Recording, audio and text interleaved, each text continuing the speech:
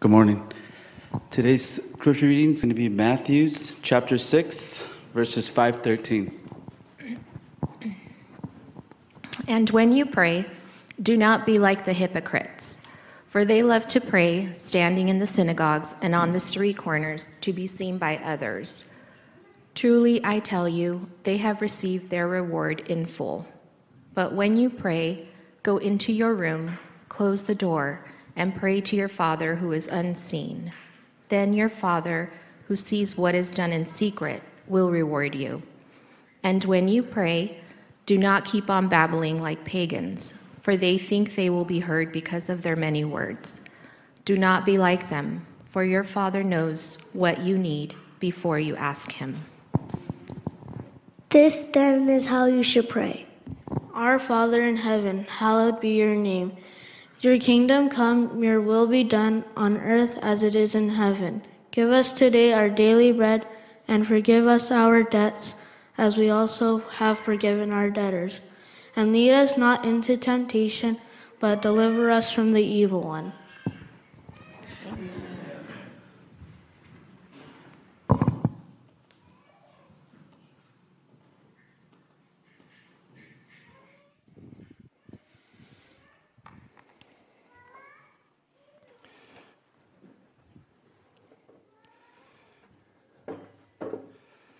Sorry, I've got a few extra notes this morning because, just because. Welcome. This is the moment that I know that you look forward to this like I look forward to it, because it has to do with God, and it has to do with opening our Bibles. And we can, and you can, open your Bible or look on your phone to Matthew chapter 6. We've been dwelling here in Matthew chapter 6 for now 5 weeks, and we're coming to that place where we have enough. How shall we say? We have enough time spent here that I'm impressed. Young Master Flores was able to say the whole Lord's Prayer that we have here in Matthew chapter 6 by heart. Thank you, Mom. That was Dad. That was excellent effort. We usually don't have a problem saying this prayer. Most of us have some background in education for children, such as what is going on right now. If you're wondering, where are all the young families? Well, I can tell you right now that the kids are in good hands with Miss Linda and her team, and they are studying some of the same things, and they are doing service project. By the way, just a quick advertisement for what is happening in Children's Church.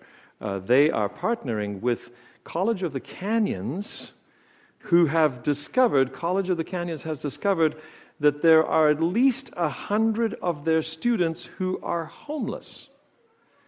Okay, they're not going to take this lightly. They are doing something about it. And Linda and the Children's Church crew are deciding to partner with College of the Canyons to help these individuals be fed. And that, I think, is an amazing concept to teach to our young kids, don't you?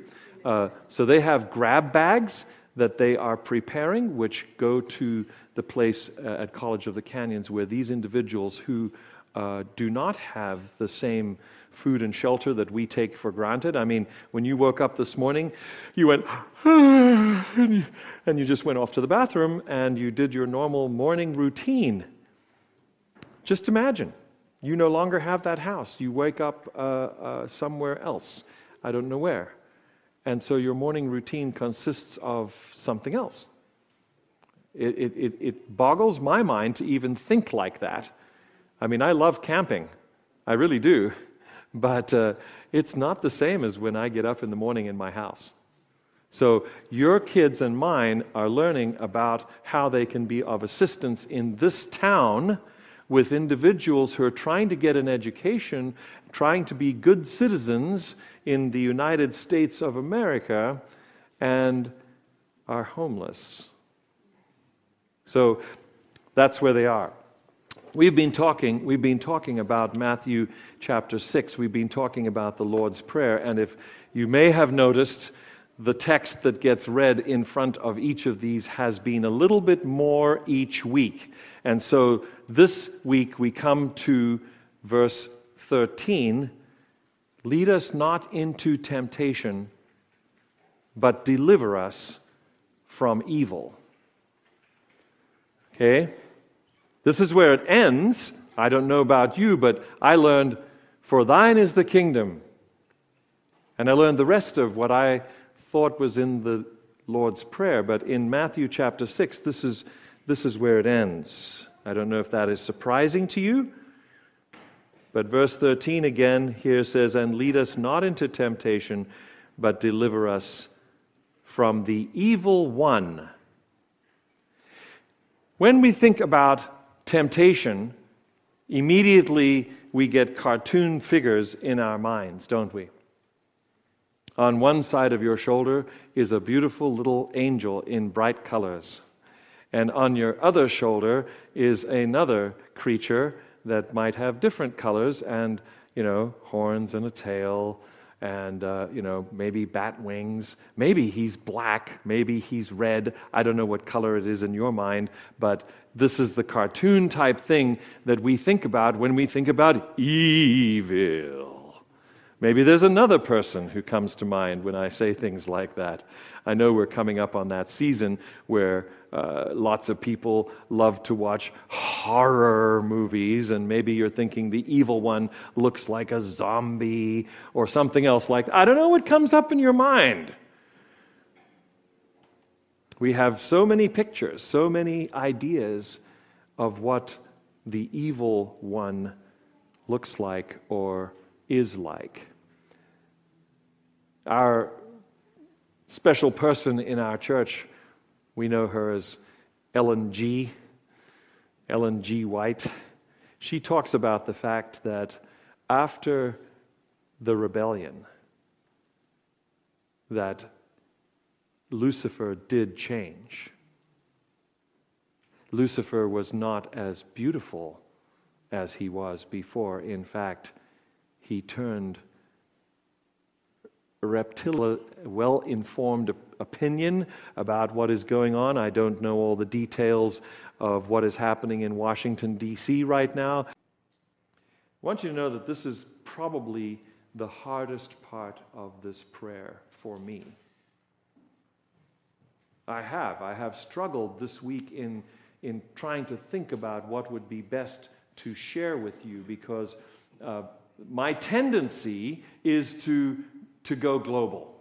Okay, I must confess to you that I don't spend a lot of time watching the news. Okay, so maybe I don't have as well-informed opinion about what is going on. I don't know all the details of what is happening in Washington, D.C. right now. It's a deliberate choice on my part because I find it so depressing. Okay?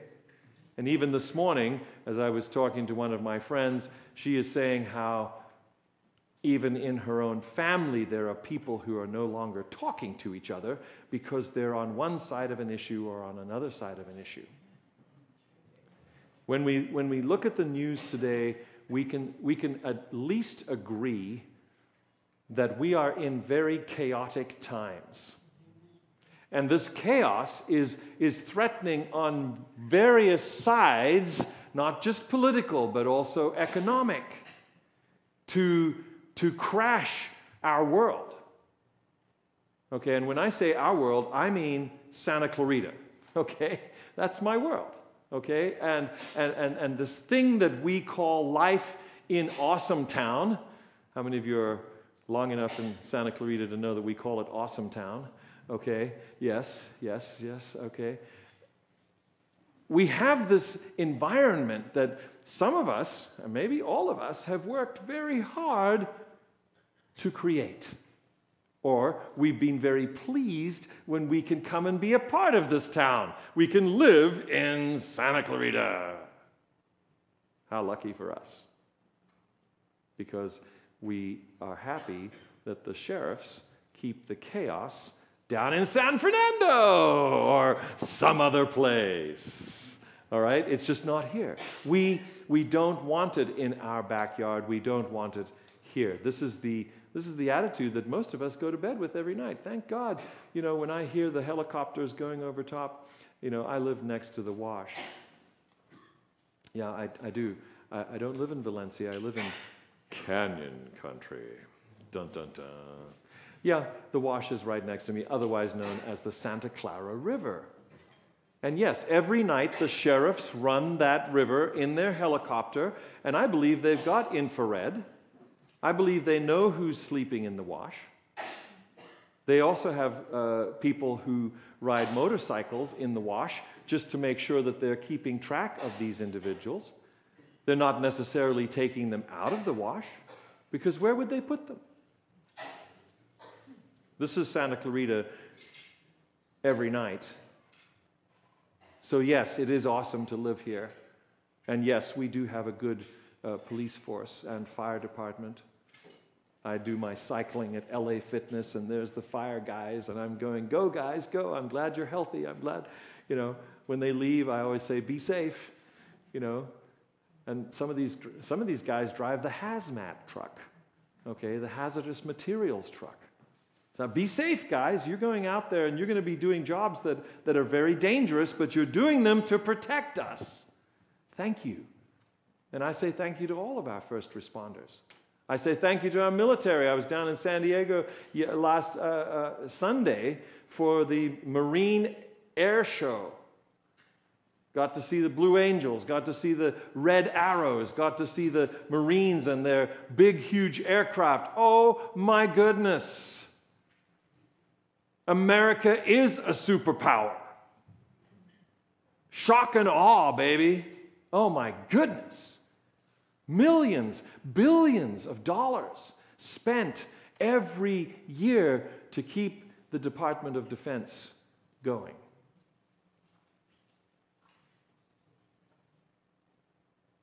You can feel safe. Marines will come to your rescue. I saw them. I saw those jets that can hover in the air like this with 30,000 pounds of air pressure going down, holding this huge jet in the air, just as still as you like. I saw those helicopters. I saw those Marines roping down from those helicopters. It's awesome. It's also somewhat terrifying to think that might be deployed against someone. I wouldn't want to be on the other side. Let me tell you, I'd want to be on our side. So you have this prayer. Lead us not into temptation, but deliver us from evil. What is the evil? That's the question that I have been wrestling with this week. What is the evil that we are asking God to deliver us from? Is it the global system that mangles millions of lives?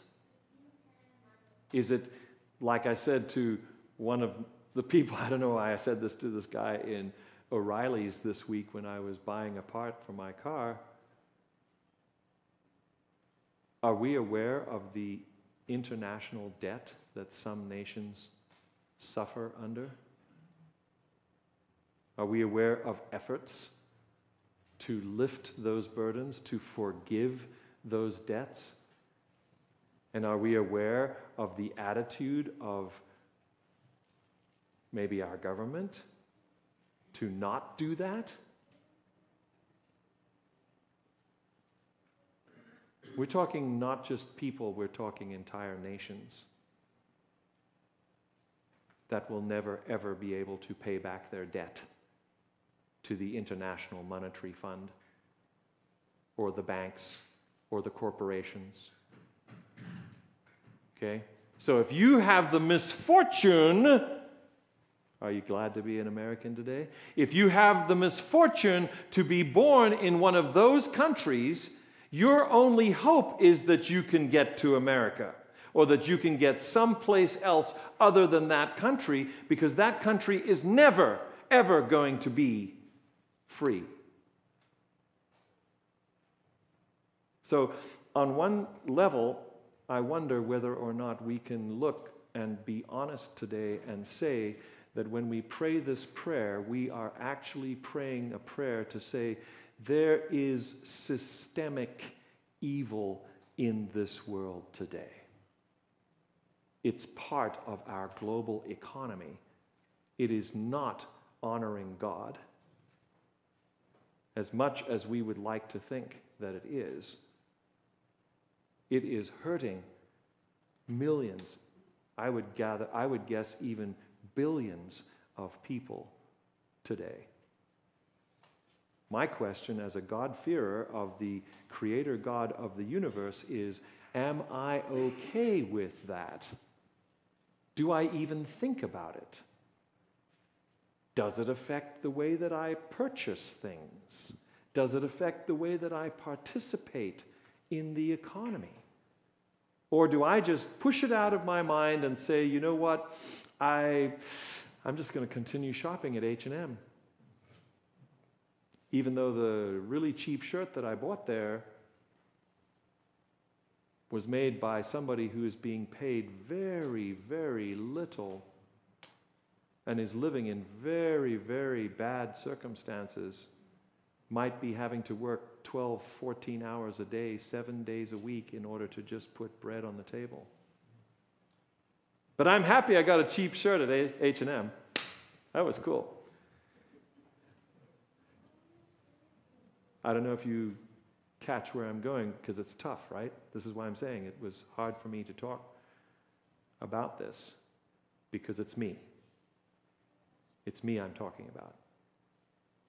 And the decisions that I make to participate in an economy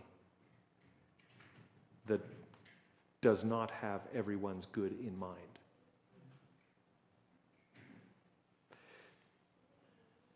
When we are faced with confrontation and chaos, there are two reactions that are told to us that we usually have as human beings. When somebody comes up to you and says, you know, they've got a knife in their hand and they say, give me your wallet, you've got two choices, right? You can either fight or you can run.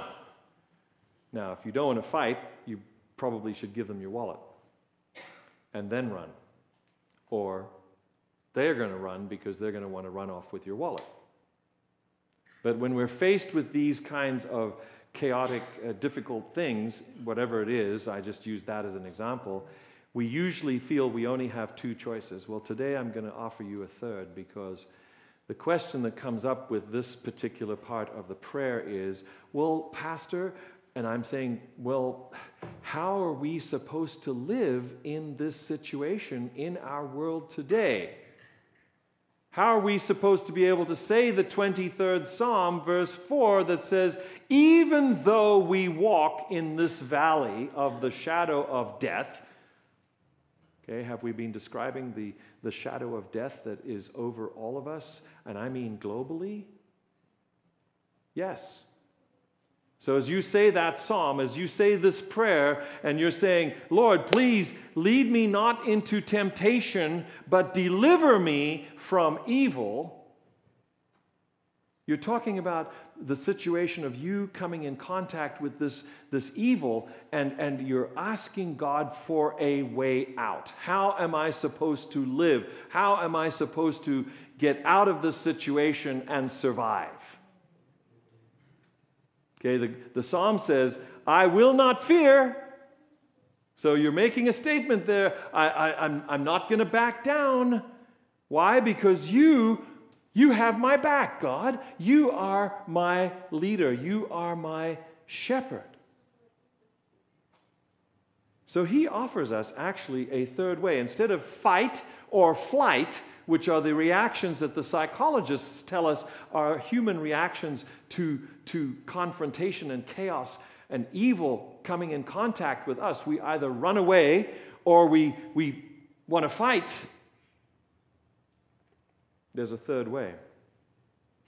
In fact, there's a great book called Jesus and Nonviolence, a third way. Here's how it goes. I'm going to tell you a story. Jesus is teaching, and he mentions that if somebody asks you for your coat, he's talking about an economic situation, and you're very poor, or you have asked for a loan, and you got a loan, and as surety, all that you had was your coat. The law said, now this was the law of Israel at the time of Jesus, the law said that the person who was lending you the money could take your coat, but he had to give it back to you if you were so poor that that's all you had to sleep in as your blanket at night. You had to give the coat back to the person to whom you had lent the money. Maybe you were only lending it for one day, and you took the coat as your surety for the loan. The law said that you had to give the coat back to the poor person so that they would have something to sleep in for that night. Maybe the next morning you took the coat back and the loan went on. I don't know how it went, but here is what Jesus says. When they ask you for your coat, in other words, you've defaulted on your loan, you could not pay the loan back, so now you are legally bound to give your coat to the lender. You're in court. This is the scene that I want you to see. You're in small claims, or maybe big claims court, and you're giving your coat to the lender. Jesus says, give him your shirt as well. Okay, so I want you to think of a Middle Eastern man now. He's taken off his coat. He has this long shirt. Okay, so what does he have underneath that shirt? Nothing. So are you getting a really strange picture here from what Jesus just said? Here's the court. He's taken off his coat and he's stripped off his shirt. What does he look like? He's naked. How do you think the lender feels at that moment?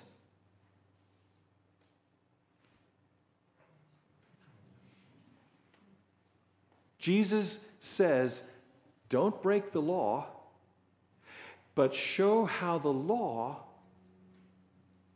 is actually absurd when you take it to its final and logical conclusion.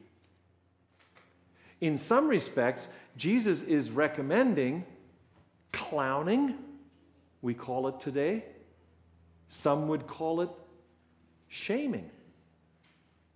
I'm not necessarily thinking so much of the latter, but clowning or pantomiming, or interesting word that gets used by the writer, burlesque, is a word that has to do with showing the buffoonery of the situation and how crazy it is that this lender is actually asking for the coat from this guy who only has a coat and a shirt. That's all he has. And the law says you can take my coat, so I'm going to give you my shirt as well. And he walks out of court a free man, and every jaw is on the floor. And the lender is feeling about this big. Because instead of helping, as the law also says that he should, instead of helping his brother, he has taken from his brother his last coat and now his shirt as well.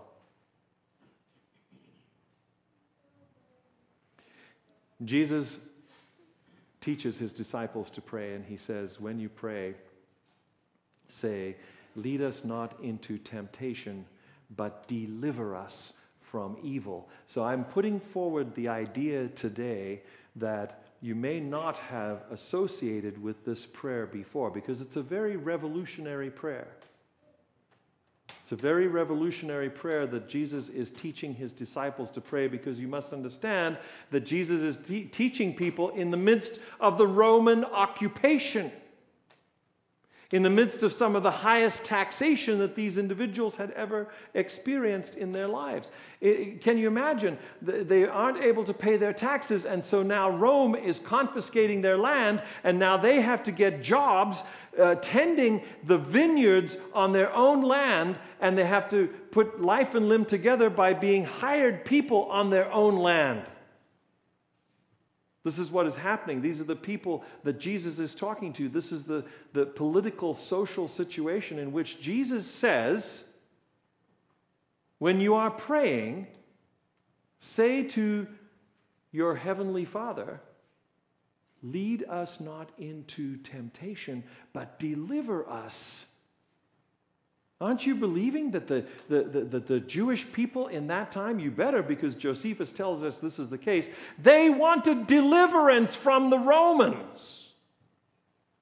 When Jesus came over that hill on the donkey and they were shouting, Hosanna to the Son of David, who comes in the name of the Lord, who is going to be the king in David's stead, you've got to know that there's a connection between that event and the fact that on top of Jesus' cross, in 3 languages, was put Jesus of Nazareth, King of the Jews. Come on. Anybody want to be King of the Jews? Come on. This is what we're going to do to you. See this guy? They said he was going to be King of the Jews. Look at him now. We put him on a cross. You want to be King of the Jews? You'll be next. That was the message of the crucifixion of Jesus in the political arena in which Jesus was operating. So you can imagine now when he is telling his disciples to pray, when you pray, say, Lord, deliver us. Deliver us. You were slaves once in Egypt. You are now in Canaan, the land that God has given you, but you're under occupation. And it's painful and it's terrible. The system is evil. It doesn't care about you. So when you pray to your Heavenly Father, whom you are asking to be in charge of your life, who you are asking to be a king of your world, say to him, lead us not into temptation. Don't test us beyond what we're able to bear, God. Don't put us in those situations where we're going to have to make such hard choices because now we know the system is coming at us and it's not our friend. Now we know that we are not going to be able to cooperate with that system the same way that we have been God, you've just messed up my life. Ever thought about that? That Jesus kind of turned their lives on their heads. Jesus' prayer is an alternate vision of the future. It's a vision that says, if you follow me, if you want to be a follower of mine, then this is the prayer that you will pray. This is the attitude that you will have towards the chaos, towards the evil that is in your world, towards the evil. Here's where it gets very personal for me. I don't know about you, but towards the evil that is lurking in your own heart. The desires that you have to cooperate with the evil that is in the world. Deliver us from this, O Lord, is what we are to pray. Because we feel it sucking us in. We feel ourselves cooperating with the evil. Sometimes we don't know we are. I call those sins of omission. Sometimes we know we are. Those are sins of commission. We are cooperating with the evil. So here in the prayer, Jesus is asking us to trust God with our lives.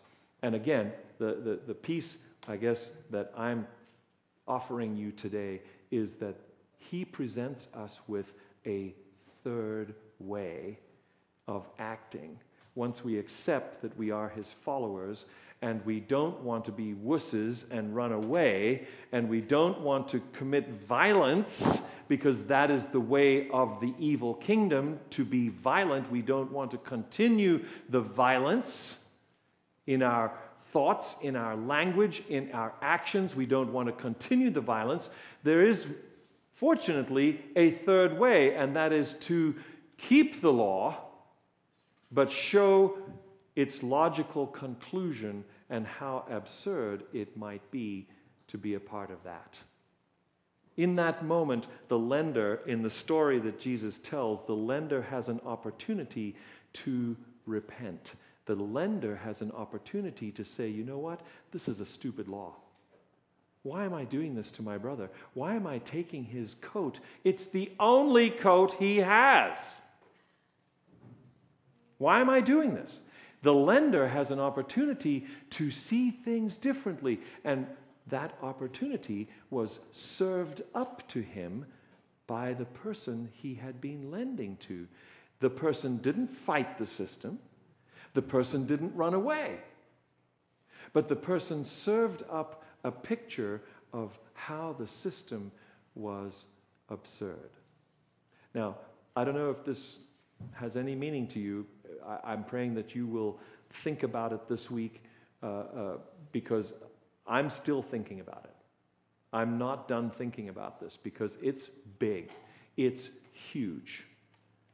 It has a lot of, here's a big word, it has a lot of ramifications. The ripples from understanding this, I think, go on for a very long time in our lives because they have meaning for our relationships. They have meaning for our jobs and our way of life in Santa Clarita today. That's why I said it was hard for me to think about how to say this to you, but I've said it the way that I have, and I back it up by saying that the Holy Spirit promises that he will lead us if we will follow. He is the Good Shepherd. He is Jesus. He is God the Father. They're all one together, and they have promised that they will lead us in this if we will follow. So he's not going to leave us comfortless. He's not going to leave us without direction. He doesn't leave us without a shepherd. In Psalm 24, it goes on, Psalm 23:4, it goes on to say, because you are my shepherd, I'm going to follow you. So I'm going to say today that is my prayer for you as we finish up this prayer, that as you say this prayer, whether it's part of your daily devotions or it's part of your Sabbath morning exercises, and you say, Our Father, which art in heaven, hallowed be thy name. That you'll be thinking about each of these major concepts that we've had over the last several weeks, and that it ends up with, and Lord, please, lead us. Sounds like a very definite decision has been made. Lead us not into temptation, but deliver us from evil. Amen.